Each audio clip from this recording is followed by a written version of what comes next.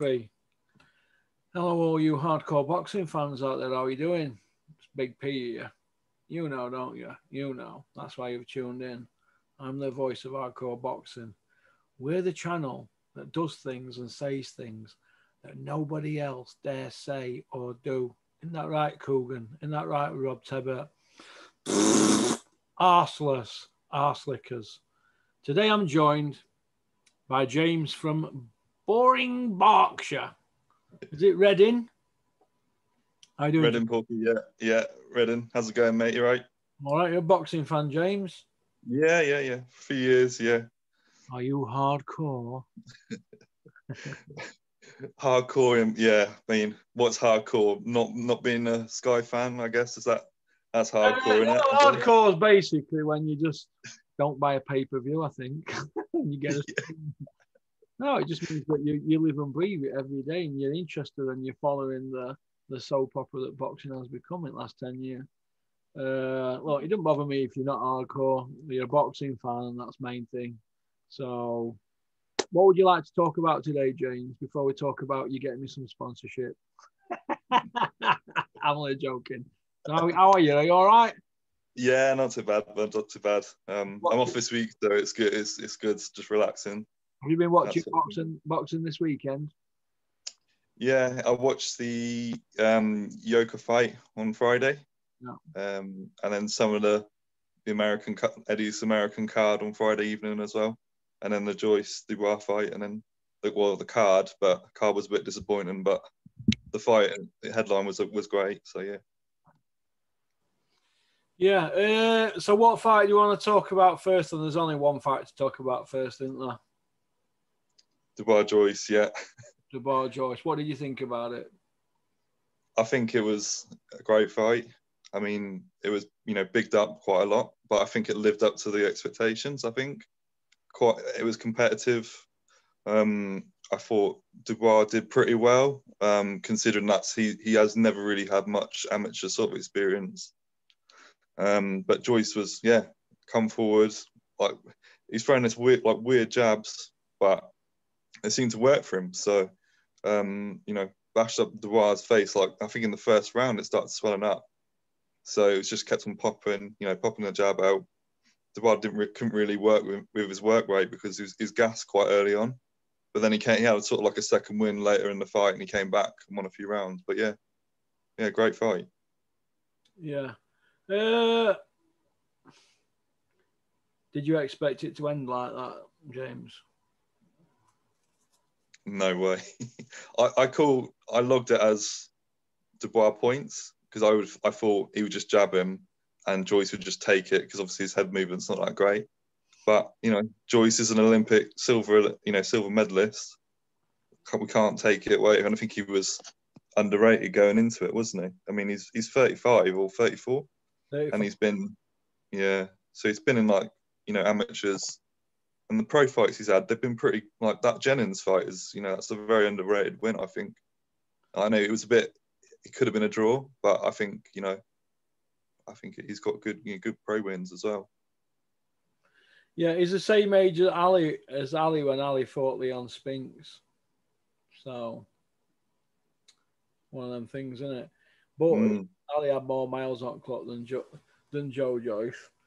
But he's 12-0 with 11 knockouts, British, Commonwealth, European champion. He's beat Bryant Jennings, he's beat former champion, WBC champion Severn. He's ticked every box, Joe Joyce, hasn't he? I know he's not sharpest tool in box in a conversation. I mean, if you went out for a night out with him, it wouldn't be that interesting, would it? But he can fight, can't he? He's got an unorthodox style, hasn't he? And it works for him, so people should get behind him. He's not put a foot wrong. And I wish him all the best. But for me, the main talking point is what happened after the fight, the media storm, the propaganda, the IFL Boxing Social ever since then have done nothing but hammer him because they're controlled by Matchroom. If they're not controlled by Matchroom, I've got statistics here in my computer that shows they are. For example, Exhibit A, Your Honour, as the great legendary Ultratech Sports says. Exhibit A, Your Honour, is Anthony Joshua quit against Andy Ruiz. But nobody said a word, did they? Coogie Bear didn't say a word. He weren't interviewing people about the big quit, were he? I think only Dave Allen said something. And nobody else said a word, not Tony Bellew. Marky, you're a hater for saying that. Why am I? Nobody said a word, but they've been pushing it all day Sunday. IFL. People were doing an interview with IFL or Boxing Social, then jumping onto the other channel to do another one. And it were going round and round and round in circles. And you're putting your TV on and you think, I've seen that interview once, haven't I? Oh, no, he's talking about the same old thing on a different platform. And this went on and on and on and on all day yesterday. There was something like 29 interviews on one, and the 29 that went on one, 23 of them went on the other, or something like that, and it's growing by the day. This was a British, Commonwealth and European title fight. Joshua's was a world stage one in New York, and nobody said a dicky, not a dicky bird. And it leaves a foul taste in my mouth, foul. And I've not seen the Eddie Hearn IFL interview that he did this morning, but we all said, oh, Eddie's story will be out in Monday morning on IFL, and there you go, it were, wasn't it, today? Have you seen it? I haven't seen the Eddie one, but I've seen I've seen a few of them which I couldn't really watch. They're just that bad and that biased. You'd think that a kid, 23-year-old, who's not really had much amateur experience, just thrown in the deep end with Joyce, who's a seasoned, Olympian. They back him a bit more, and considering he's British as well, you'd think that Matchroom would be sort of all over it, like trying to defend him and be like, well, fair play for stepping in there in the first place. Because none of the other, like AJ, fought Dillian Whyte, didn't he, at British level? That was a good, that was at the time, that was quite a big level. But it's a bit embarrassing, to be honest, in its usual like the halls of Matchroom coming out, like Matthew Macklin as well, I think was coming out saying, oh yeah, he quit and this and that, and then he didn't, and then they actually got the tweet up of Matthew Macklin saying, oh, he didn't even call out Kell Brook when that happened as well. And I like Kell Brook, and I hate when people call him a quitter as well, but I think Dubois stuck in there longer than a lot of people. His eye went round 3, didn't it? And he stuck in there till 10th, didn't he? And people are saying he might not fight again. I've heard today from somebody front boards told somebody who I know, a trainer in Sheffield, and he's told me today that they're saying he might not fight again. But yet we've got all these people, and watch them all backtrack if anything bad comes out about this young kid at Dubois. Watch them all backtrack. Do you see where I'm coming from? I've got no time for backtrackers, mate, at all. But it is what it is, isn't it? We were sold Dubois as this killer, this and that, and he has been so far, so that's brilliant. But he come unstuck against Joyce now. I suppose hindsight's a wonderful thing, isn't it? But now looking at it, maybe he was rushed a little bit. Maybe he needed another year, but at least he took the chance and rolled the dice against Joyce, because Dillian Whyte didn't want to go near him, did he? They were offered the fight. Derek Chisora, I know you're watching, Derek. You were offered the fight, weren't you? And you didn't want to know about Joe Joyce, did you? You were offered the fight. Now, what he offered 800,000 to fight him, and it's going to be pay-per-view. This was it 2 years ago. He didn't want to know. Derek Chisora, Whyte didn't want to know. Nobody's wanted to know a fight with Joe Joyce. So this is how I look at it. People in glass houses shouldn't throw stones. And this is why Helmet of the Month this week is going to be biblical. Helmet of the Month is out Wednesday, and it is biblical, let me tell you. Biblical, and not to be missed. So we've just been adding all votes up today.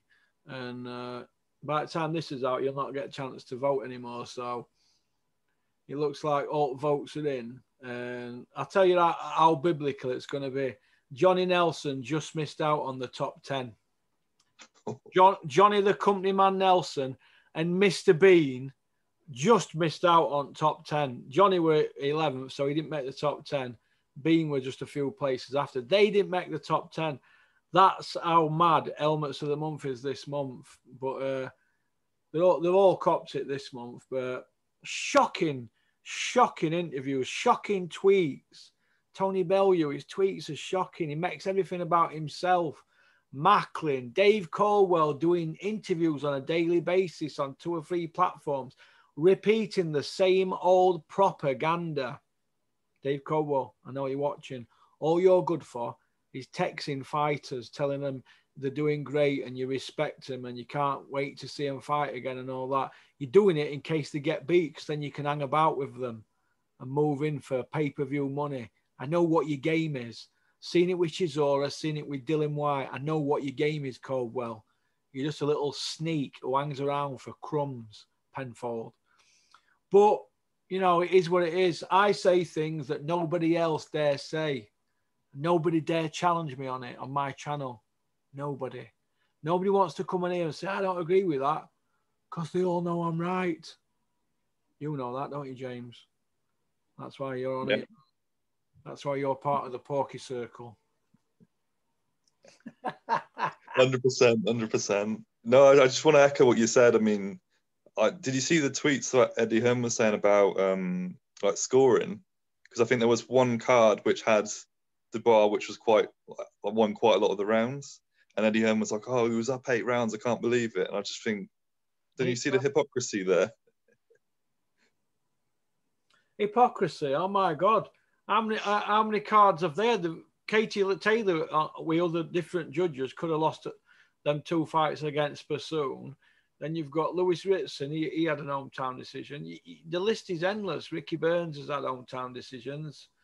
You know, Conor Benn had one, didn't he? The Payano fight the first time. What was it? A 6-round fight, and he got dropped twice. Twice, yeah. and squeaked to win. What a unanimous win! I mean, what's going on here? Do you know, or what it referee's decision or something? Referee, I think. It's been going on far too long. They're doing what they want. But the natives are restless now. The boxing fans are the natives, and they're restless. They've had enough. We're fighting back against the establishment, aren't we, James? 100%, mate. 100%. Anybody who wants a stream to watch boxing and don't want to pay for any subscription channels, inbox me, porkycorner@mail.com. Not Porky's Corner, porkycorner@mail.com, and I'll give you a stream for the next boxing show. Cancel your subscriptions on all sport channels. Come and see your Uncle Porky. I'll look after you. We're fighting back. Don't ask me in comments section. Email me. It's not against the law where I'm giving you, and it's a site that you can't get done on. All right? Save your money. Spend it on your children. Buy your missus some flowers. But, all right then. Moving on from that shower of shite. The other fight that happened, Yoka against Hamer. You want to talk about that, James? What did you think of that fight? Yeah, I think he made quite hard work of Hamer, didn't he? I think from what I was watching, he just wasn't really throwing the jab at all. He was just sort of like walking into him and letting Hamer sort of, you know, work on the inside, and didn't really like it. And that comes from someone who I quite like, Yoka, and I think he's quite underrated. And I actually think he's quite a problem for a lot of the heavyweights that's there. But yeah, I don't know. It was a fight where he looked comfortable, but at certain parts, I think he probably could have got him out of there, to be honest. But, you know, it's a points win. It looks good on his record because Hamer's a name. Obviously been in with Fury and beat Price, didn't he, I think a few years ago. So, you know, it's quite a good win. I think I would like to see Joyce Yoka. I think that would be a good fight in the future. A rematch from the Olympics, but yeah. Well, what you got to understand is Yoka could turn around now and say he was practicing his art and he wanted the rounds. That's why he didn't knock him out. Do you know what I mean? But I think he looks the part. It's just that he's French, isn't he? It's going to go against him, in an English-speaking world. Do you know what I mean? But he looks $1 million, doesn't he? Big 6'7", Chavy, full head of hair and that. Oh, he got all his teeth. So I'm sure he'll go a long way, won't he? I could see Eddie Hearn wrapped around him if he came over to London. Eddie would be on like Donkey Kong, wouldn't he? French AJ, right? He literally is, isn't it? Oh, French AJ, yeah, that's what they'd be saying, isn't it? He's a French AJ. Do you know what I mean? But all right then. So Yoka and Joe Joyce, they're in mix. They're not going to need a lot of fights, 20 fights, 25 fights to fight for a world title, because them days are gone of having all them fights. You win an Olympic gold medal, you're going to get a world title shot in under 20 fights, aren't you? So he's probably 18 months, 2 years away from a shot him. Joe Joyce is probably a year away as well from having a title shot. He'll probably be 14, 15 fights. What Joshua about that? What he's 16 fights, when he 15 fights or something. If you've got a good pedigree, you'll be fast tracked. So I wish him all the best. I wish Joe Joyce all the best. All right then. Some action this weekend, isn't there? What is there? A couple of fights you want to talk about? Yeah, a bit of a pointless fight. Murray, Billy Joe Saunders. Again, I don't really. How many times has Murray retired? It's been 3 times. I've got nothing against him, but I just don't. He comes to fight and he's just limited, isn't it? World level, I think. And Billy Joe Saunders, everyone talks about him. Of course, Canelo problems, whatever. But it's been said that about 3 years in a row, hasn't it? Basically, where he's just not really gone anywhere. And welcome to the big leagues. Signing with Eddie and that. He's been dug up, hasn't he, Martin Murray? Somebody's dug him up from the cemetery, haven't they? And stuck him in rankings. He's 13 months out at ring, and yet they've slipped him in rankings for a voluntary. How can you get a ranking like that when you're 13 months out at sport? On strength of what? I don't get that, me. I don't get that. So I have a problem with that. A massive, massive problem. Massive. But I wish him well, Martin Murray. I like him. A young lad who comes on here from his area. He's a big Martin Murray fan. So I'd like to think that Martin Murray will do his best at weekend. But all I see is Billy Joe Saunders winning fight 12 rounds to 0. He win every round. He won't lose one round. But, it's boxing, isn't it? It's a 2-horse race. Martin Murray is odds. Is he 30? Is he? No, not 30 to 1. Come here, let me have a look at these odds here. I've got some. Oh, I've got my phone off. Well, Martin Murray, the odds on him, if you want to have a bet on Martin Murray, it's quite attractive. The betting for Martin Murray, very attractive. But that's why he's at them odds, because he's an old man. What is it? His 5th world title shot? Yeah. 5, I think. Man, he's been at top at Mountain. He was robbed for 2 world titles. He was robbed in Germany, robbed in Argentina, wasn't he? So I feel for him, and it's last throw at dice, and you're going to get Eddie Hearn saying things like, he's really up for this, and last thing you lose is your power, and, I've got a squeaky bum, me, cool, going about Martin Murray. He's just giving me a funny look as if I'm up for this, Eddie, and look, Billy will just breeze through the fight. But then again, we got this one at weekend, didn't we? So might be best all you fans having a bet on Martin Murray. And who knows, it could even be a draw, couldn't it? That's an attractive draw, but I very much doubt it. But we've had a lot of surprises lately, so I don't know. In a two-horse race, it can go 3 ways: a win for either or a draw. So it's worth a bet, innit? It's worth a bet. But I wish both combatants well. And I wish Mark Tibbs well, because I get on with Mark Tibbs, and he's a trainer for Billy Joe, so I wish them well as well. But moving on, the other fight is Errol Spence against Danny Garcia, isn't it? Mm-hmm. Is that what you want to talk about? I think Errol Spence wins that on points. Yeah, I mean, Errol Spence post car crash, I don't know what he's going to be like, isn't it? Because I think he had brain damage or a bit. It doesn't seem right. Like, it doesn't, when he's talking, it doesn't seem like he's all there anymore. Like before his car crash. So I don't know. You know what it sounds like? You You know, he sounds like Errol Spence. Dog, that cartoon, do you remember it? Deputy Dog. Scooby-Doo. No, not Scooby-Doo, Deputy Dog. Oh, yeah. Sounds like him, doesn't he? Mm. But this is how I look at it. He'll have passed all his medicals to fight to defend his world title belt. He's just done a 12-week camp, so they've had all that sparring. So he's got through his training camp. So if he got through his training camp, why would the fight Garcia be a problem? People keep going about, oh, what's it going to be like after his carcass? Well, he's just done a 12-week camp. So I think he'll be all right. So all this about going on about car crashes and this and that, it was a year ago, wasn't it? So I'm not buying into all that. Errol Spence will win on points. Billy will win on points. That's my bet. So what else do you want to have a look at? I mean, we were talking about on the old funding as well for British boxing in general, and how that's happened. This is how I look at it. Boxing shoots itself in the foot all the time, doesn't it? It shoots itself in the foot for a simple reason.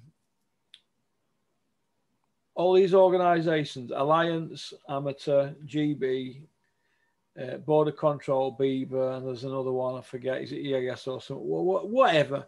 5 organisations, right, in this country, in Great Britain, right, and none of them have been given funding. Why is that? I'll tell you why. Because too many of these people have had their noses in the trough that long, they can't be trusted. The government are not going to say that. They're not going to come out and say that. But if they can get millions to horse racing, or is it greyhound race?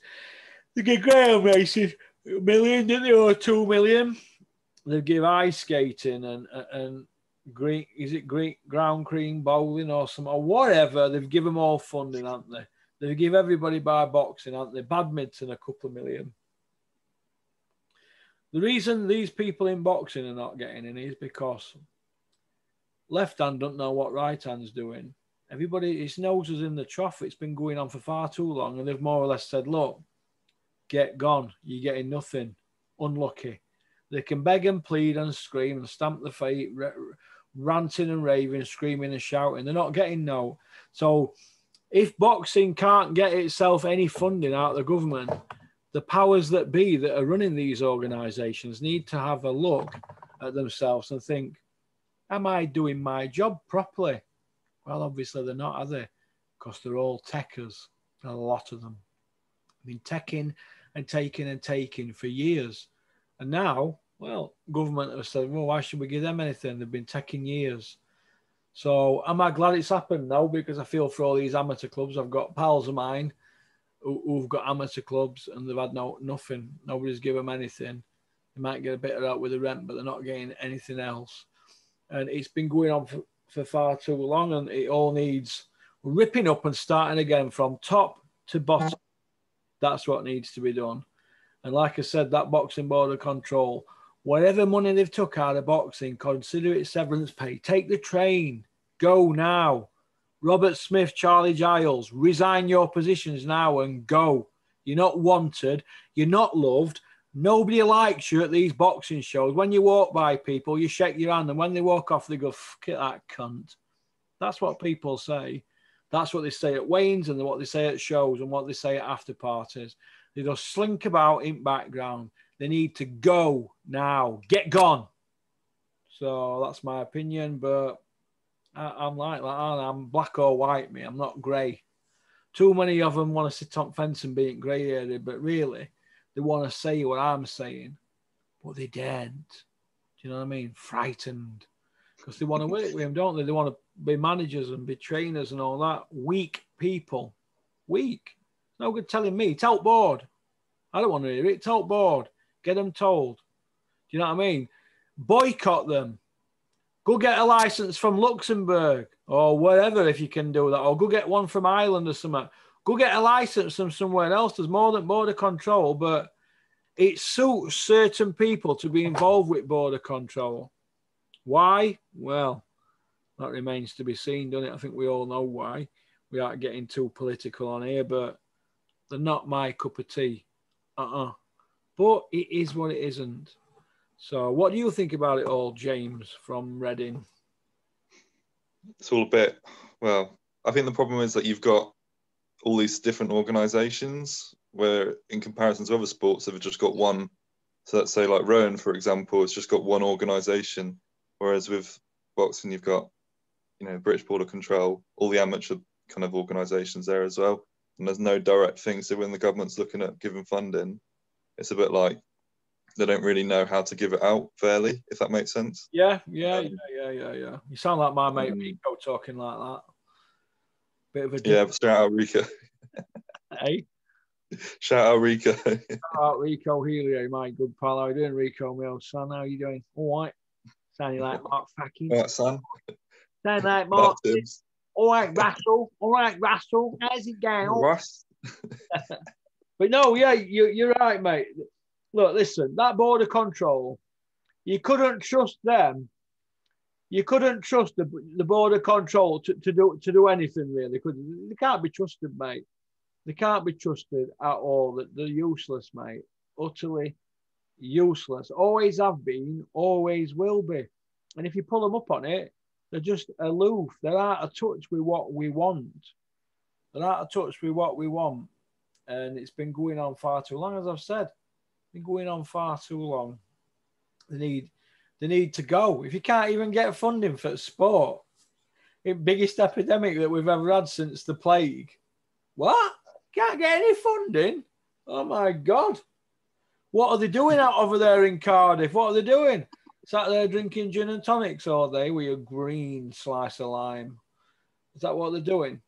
But it is what it isn't it? But so, all right. And well, you're going to have a bet this weekend, James, on boxing? I think I'm going to go, with you. I think Errol Spence late stoppage, maybe. I think that could be a good shout. Danny Garcia's never been stopped in his career and he's been in with big punches. True. But Errol Spence is a bit, stopped Kell Brook, and he? So I don't think Kell Brook got stopped before. Face were like Papa Mache, though, wasn't it, in that fight? Yeah, true. Yeah, I think, points with Joe Saunders as well is pretty. Billy Joe Saunders and Errol Spence double on points. I wonder what odds you get on bookies at that. Answers on a postcard to porkycorner@mail.com. Let me know, all you little porkies. I think that's about it, really. It's been emotional. Nice to meet you. You're a gentleman. I'm going to go and make myself a nice milkshake now with a banana. So you look after yourself, Jane. Thanks for coming on, and you're welcome on any time. Just prepare you send some questions. We'll have a chat before on about what we're going to talk about, and there you go. Is that all right? Yeah, thanks, Russ. Thanks for having us on. I'll speak to you in a bit. You take care, mate. God bless to you and your family. Bye. Cheers, mate. See you in a bit.